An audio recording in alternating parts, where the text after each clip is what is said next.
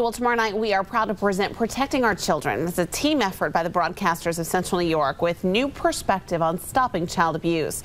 Part of the presentation explores the stories of adult survivors of abuse, including a man named Dan Leonard, who lived with the shame of what a football coach did to him for years. Matt Mulcahy reports. He's a lot smarter than you are. He's done this before. He's got a routine. The first day it happened, we were washing and waxing his car. He gave me 2 or 3 beers.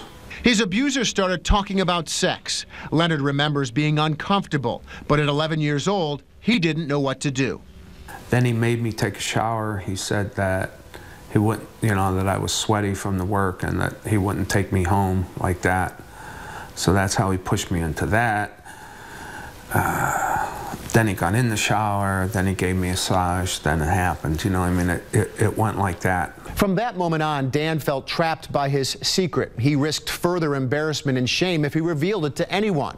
Yet 25 years later, with his marriage and his family hanging in the balance, he saw a therapist who drew him out. She immediately told me that I was only a child, that I had no control of the situation. A lot of things that sound pretty basic and pretty simple, but were very important for me to hear at that time. But I was devastated. I was just extremely upset and overwhelmed.